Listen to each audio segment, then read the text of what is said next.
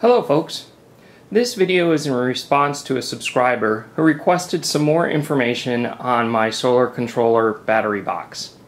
First off, let me state I am not an expert, I am not an electrician. Everything I learned to put this box together I learned on the internet. Some may be right, some may be wrong. Use any information that I present here at your own risk, and please verify to make sure it's correct. If you find something I've done wrong, I would appreciate it if you would send me a comment and show me the right way to do this. Other than that, we'll get into it and I'll kind of describe what I've put together here. So this is a Pelican case. It's a 1620 series that I purchased via eBay. The panel on the top is a acrylic sheet, 1/4 of an inch thick, that I also purchased on eBay. And I'll show you how it's mounted in there when I take the panel off. But before I take the panel off, we'll just go through a general overview of what the various components are and what makes up the box. So looking down on the box, you see that I have 4 vents on the top for venting. I also have vents on all the sides of the box. The batteries are contained inside here, so you do need to vent while you are charging. So you want to make sure that you're venting out any gases and dissipating any heat that is being thrown off by the batteries. Across the top, we have a DC distribution panel. This I also purchased from eBay. I could not find a supplier in the United States that made these. Basically, I have 2 cigarette lighter outlets here, a USB port here that is the 2.1 amps version so it can power an iPad. It has rocker switches for each of these outlets as well as a little fuse, and then it has a voltage meter on it so you can see how much power is being drawn into this distribution panel.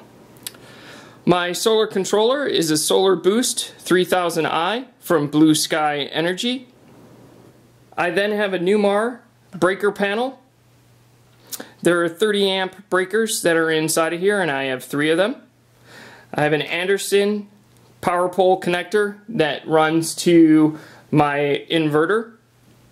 I have a couple of switches on the front, and then I have some bulkhead terminals. This switch drives this Anderson connector. This switch drives these 2 bulkhead connectors. They are rated for different levels of power. The Anderson connector on this side has a 200 amp quick blow fuse protecting it. On this side I have a 100 amp quick blow fuse protecting it. So basic overview of how everything is wired up. First, on the side of the box, this is my power input plug from my solar panels. I fabricated my own cord, 50 feet. If I had to do this again, I probably would have just used a 30 amp generator cable. That would have been much easier than creating my own extension cable and hunting down these plugs. See, I have 2 vents on that side as well, but this is where power initially comes in. Back to the top of the box. Once power comes in, it goes to the 30 amp breaker panel, right here. After the 30 amp breaker panel, it goes to the solar controller. Coming out of the solar controller, it goes back to the 30 amp breaker panel to another breaker, and then it goes to the battery. Coming off of the battery, we go back to the 30 amp breaker panel, and then from the 30 amp breaker panel to the DC distribution panel here. This actually has 2 levels of protection. It has the 30 amp breaker, and then it also has a built-in fuse. The switches at the bottom come right off of the battery. So they come from the battery to a 200 amp fuse that's behind this panel, to the switch, and then to the Anderson connection over here. Or in this switch's case, it goes to a 100 amp fuse, and then it goes to these terminal posts over on this side of the box. Again, these terminal posts allow me to charge the battery as well as drive an inverter that's a little less power than the 1500 watt inverter that I have that normally connects up to this Anderson connector over here. So now I'm going to remove the panel, flip it over, and let you see how all the wiring is put together.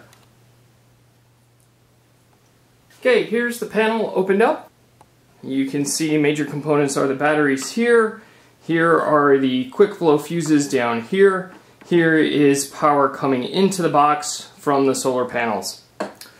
One of the things people may ask questions about is, how did you mount that panel? How did you keep that acrylic panel up? If you notice, there's some little mounting surfaces here. This is actually a bulkhead mount for a Pelican case. I couldn't find one that was large enough for a 1620 case, but all you really need to do is have support in the corners and a little bit out. So I actually bought the panel mount for a 1400 series case, and then you notice I cut it and I have some gaps here. But that's okay, because you notice I need some gaps for like the Anderson connector where it punches up through the acrylic. So all you really need is to have enough support to hold that panel and hold your devices. So when you look at the first path, you're seeing the positive lead come into the breakers panel here from the solar panel, then coming out and going to the solar controller. Negative lead is going directly to the solar controller. Coming out of the solar controller, we go back to the breakers with our positive cable. We take our negative over to the battery. We bring our positive back out of the breakers and go to our batteries. That is our charging loop. Also coming off of the solar controller is also a battery temperature sensor that comes over to the negative lead on the battery. So that's wired down and around. When we look at the power generation that's going out to our DC distribution panel up here, we're coming off of our battery, positive and negative. We are going into the breaker panel here. The positive lead is going off and in to the distribution panel, and you can see the negative lead coming back to the batteries. Now notice the gauge thickness on these wires is thinner because it's only expected to handle 30 amps. My solar panels are rated for 30 amps. My charger is a 30 amp.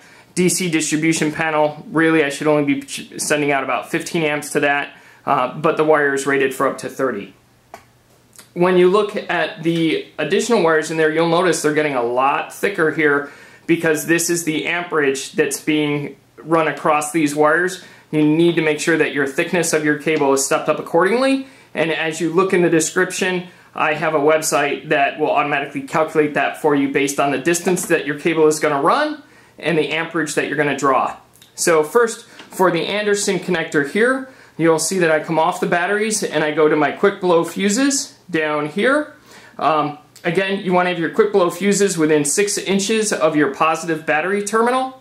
I come out of the quick blow fuses, I go into the switch with the positive, and then over to the power connector. Again, negative just goes straight to the connector.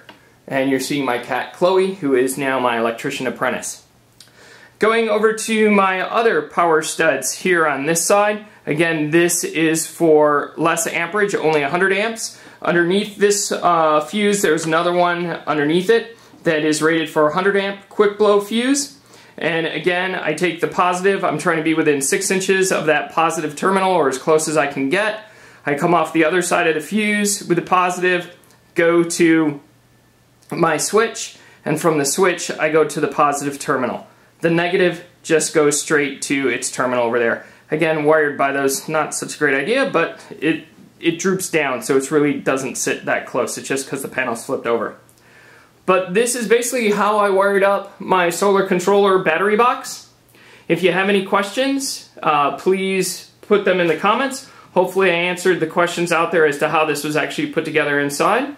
And if you're looking at putting one of these together, good luck. And again, verify this information. And if you find something that I'm doing wrong or that you think is dangerous, please let me know in the comments so that I can correct it. As always, thank you for watching, and please subscribe.